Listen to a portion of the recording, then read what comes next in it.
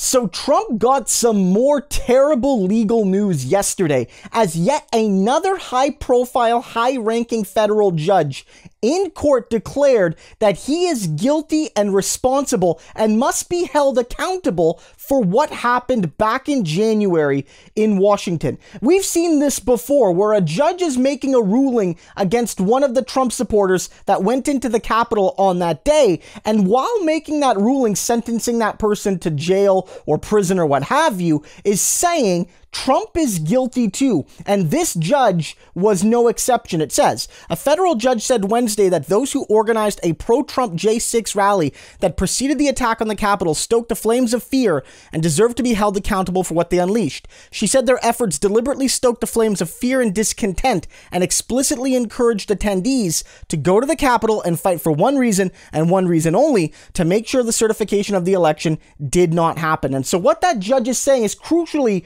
about two things. One, like the other judges before, they've said that Donald Trump and the other top-ranking people around Donald Trump are guilty for what happened on that day. That in her particular courtroom on that day, one of the Trump thugs was on trial, so no one else can be convicted. But any moral sense is that the other people are guilty as well. And so Donald Trump and the Giulianis and everybody else who were at that rally on that day are guilty of the riot that happened after. And that's the second point. They're making a direct connection between the peaceful rally and the violent riot. Often that's one of the arguments Donald Trump has tried to make, both legally and morally, in the media, is I just wanted to have a peaceful rally and things got out of control that weren't my fault. And so what happened is some of the people went into the Capitol, but I just had and planned a peaceful rally. And what this judge is saying is there was no such thing on that day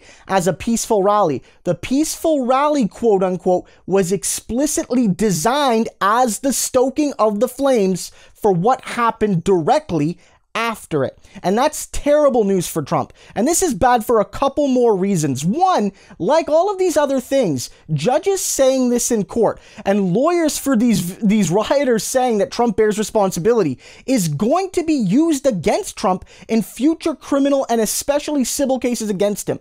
Judges saying, declaring in court that Trump is guilty and culpable and responsible will be used in civil cases to say to a judge or to a jury, look, these high-ranking people are saying Donald Trump is responsible. His own supporters are saying that Trump is responsible. And this is yet another piece of evidence. And what's crucial here is that this judge is sending a signal that judges are about to get tougher on Trump thugs and probably Trump himself. It says here, she ultimately sentenced Peterson, the guy on trial, to 30 days in jail, twice as much as prosecutors requested, and $500 in restitution. Quote, no one was swept away to the Capitol. No one was carried. There may be others who bear greater responsibility and should be held accountable, but this is not their day in court. It's yours. And so what the judge is saying is ultimately, look, I don't have Trump in an orange jumpsuit in, handcuffs in front of me to send to prison. Maybe she wished she did, but that's not how the system works. But on that day, this person is guilty. And you saw that there.